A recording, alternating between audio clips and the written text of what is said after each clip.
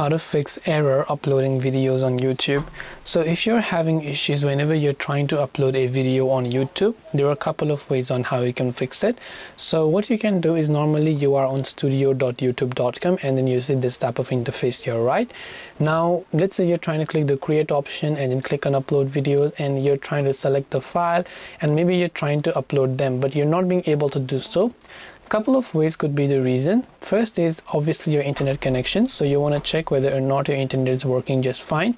Then once you've made sure that your internet connection is working fine, what you have to do from here is you can simply also click on the three dots option next to the browser you're using, go to its settings and clear the cache and the data files of the particular browser that you're using, and just click on delete data.